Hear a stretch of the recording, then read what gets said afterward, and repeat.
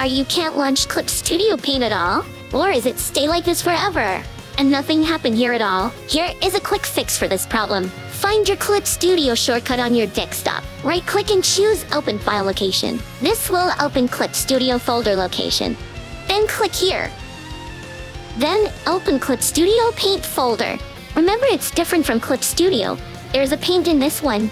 Scroll down a bit and you will find a file called Clip Studio Paint.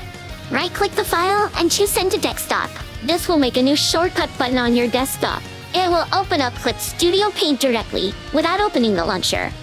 So you will not stuck again. If you don't want to clutter your desktop, you can use different option here. You can pin it to your Start menu, which is the menu from Windows icon on corner here.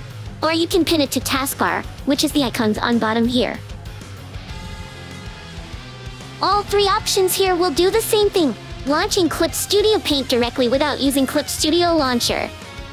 If you can't follow the steps because you don't have a desktop shortcut, you can follow this to find your Clip Studio Paint folder. You need to open up the folder manually. Go to your C or your main partition, Program Files, CELSYS, Clip Studio 1.5, Clip Studio Paint, and follow the same step as previously explained.